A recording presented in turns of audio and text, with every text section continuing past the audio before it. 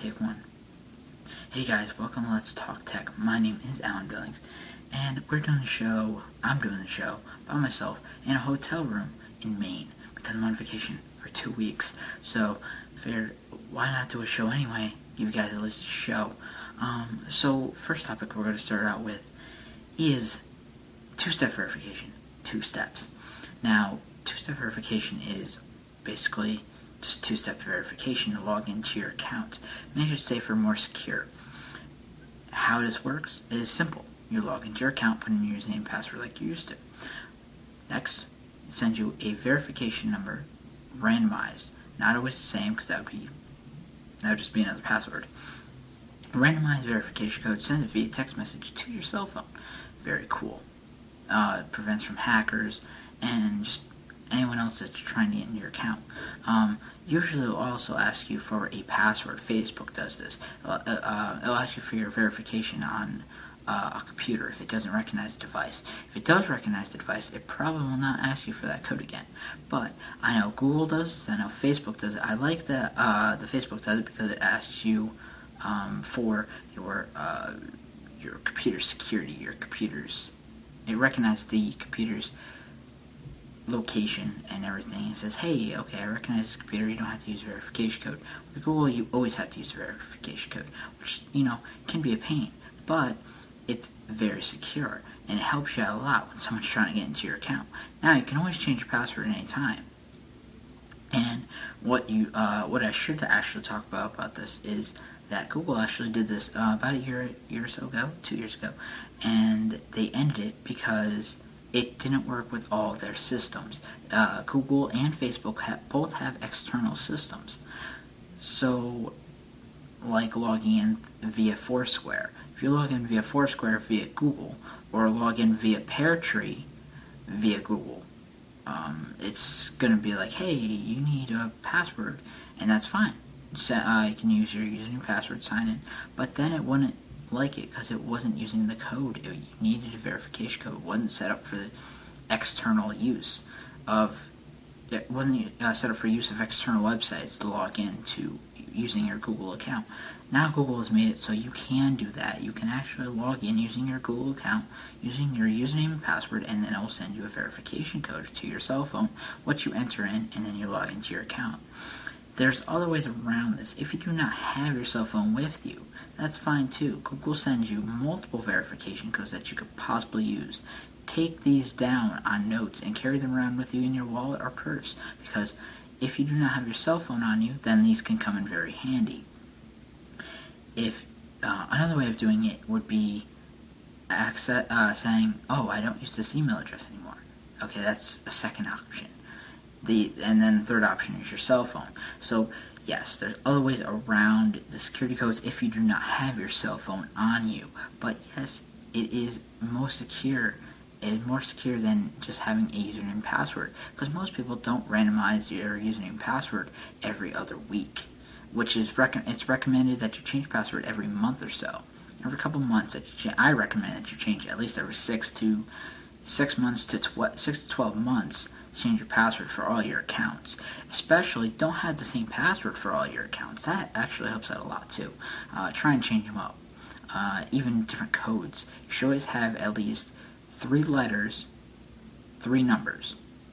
And you can add an exclamation point or some sort of quotation mark to just make it a little bit harder if it's allowed. So that's great. That's a great way. But two-step verification is really pushing it for Facebook and Google right now. And there's not too many people that have two-step verification. But it will come out soon for more people because it's so secure and it helps out so much. We're going to be going to a quick break and we'll be back in a sec. McLaren USA is voluntarily recalling about 1 million strollers because of fingertip lacerations and amputations. This recall involves all McLaren single and double umbrella strollers. The stroller's hinge mechanism poses a fingertip amputation and laceration hazard to the child when the consumer is unfolding or opening the stroller. The firm has received 15 reports of children placing their finger in the stroller's hinge mechanism, resulting in 12 reports of fingertip amputations in the United States. The word McLaren is printed on the stroller. The affected models in this recall are Volo, Triumph, Quest Sport, Quest Mod, Techno XT, Techno XLR, Twin Triumph, Twin Techno, and Easy Traveler.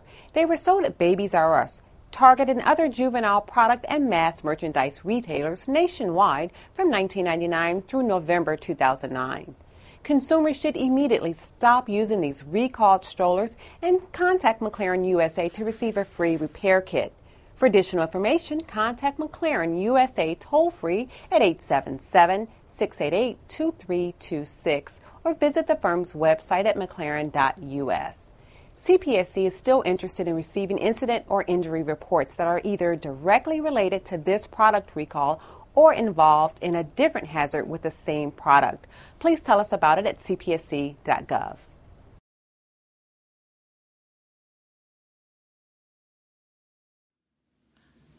Hey guys, welcome back to Let's Talk Tech. Now we're talking about Google Wallet as our second topic would be Google Wallet. What is Google Wallet and why is it important? It's going to change things.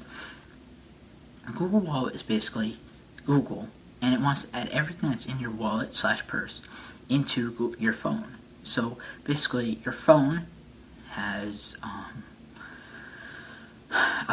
easiest way to explain this is your phone. They want to add your credit card information, everything to your phone, which most people already have their credit card information saved on their phone because for buying stuff on Amazon and all that. But that means Amazon has your code.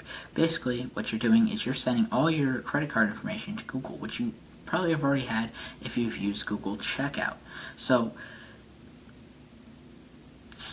this might be an issue because especially for people who don't like giving out their credit card number to unsafe. I wouldn't say unsafe, but to people you don't know, to companies you don't know. Now, a lot of people are against Google because Google's people are like, hey, Google's going to take over the world because Google knows too much. Now, so back to the whole thing is that they don't just want to add your credit card numbers in there as well. They want to add credit card numbers, notes, which you can already take in your phone. Notes, anything that you keep in wallets, gift cards, anything. They want to add that to the Google Wallet on your phone. And all you have to do is take your phone, swipe it through this thing, and there you go. It's basically as easy as the PayPass. PayPass was released a while ago, and just a simple Bing. This information is transferred using Bluetooth technology. It's transferring it from your phone to the PIN pad.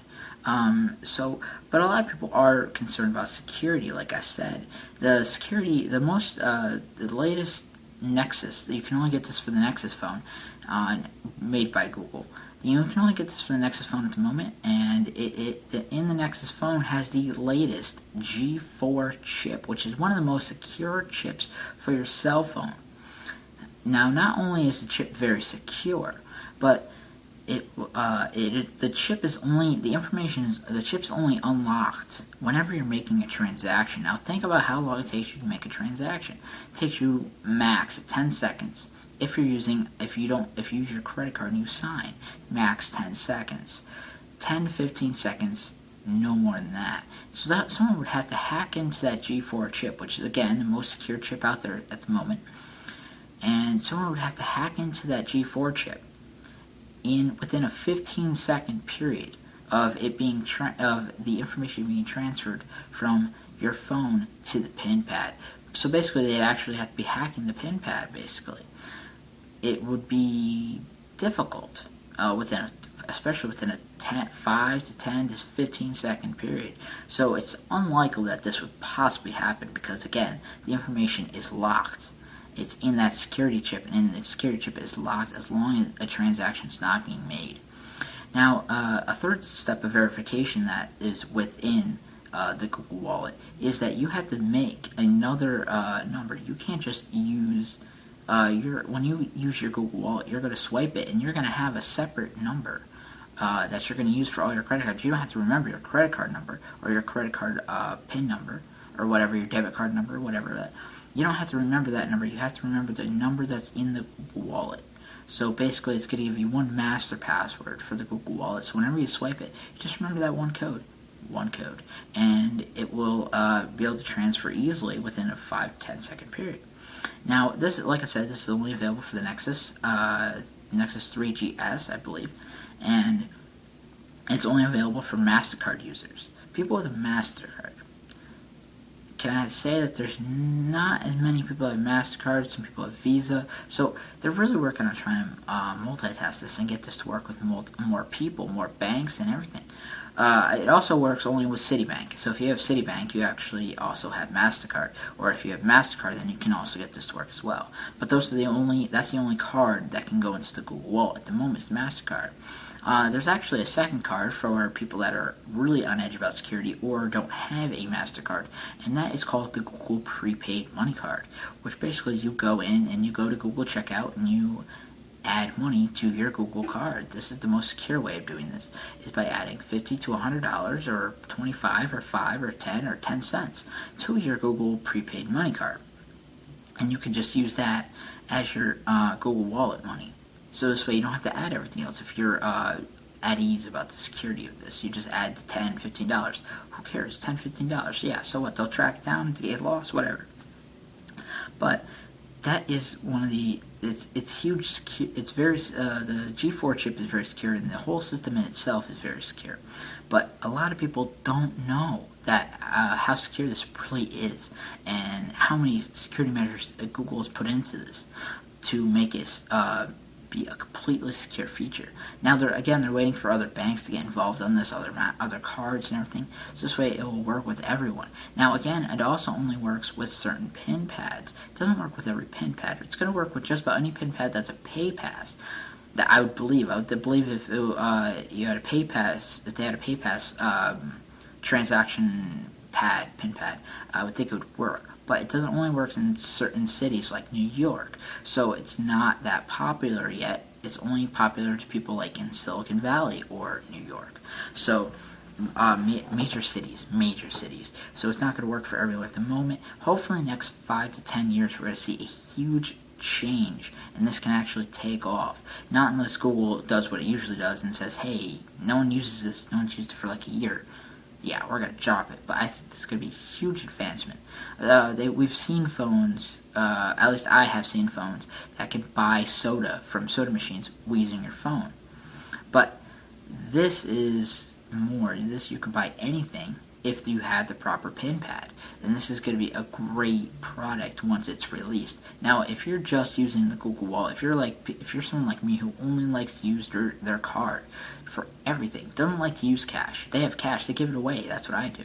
And I just like, oh yeah, here's $1. I don't like dollars. You don't use this. You carry cash around with you, or carry an actual card around with you, and just try the product out. Because again, it's not stable in security purposes, but it's not stable so you can use everywhere. It's only stable in places like New York. So keep that in mind. You're probably going to want to carry a secondary form of transaction with you, money. So this way, it can work everywhere. And again, there's also a lot of places that don't take credit cards or debit cards, whichever one you use. A lot of people that don't take cards yet. There's a lot of people, and it actually does make me mad, but yes, there are some people who still don't take cards. So sometimes it is good to carry around some cash with you at all times. So again, Google Wallet, I really feel like it's gonna take off. When this was first released, it was huge news, and everyone thought it was a great idea, but of course, it's at the convention. Everyone's like, hey, oh my god, it's a great idea. But yeah, no, let me also go on and talk about how Google was sued for, once this was released, the two people that made this possible, that really worked on this really hard, the people that were really in charge of this program, actually were former PayPal employees. They formerly worked at PayPal, and PayPal was actually going to work with Google to make this happen.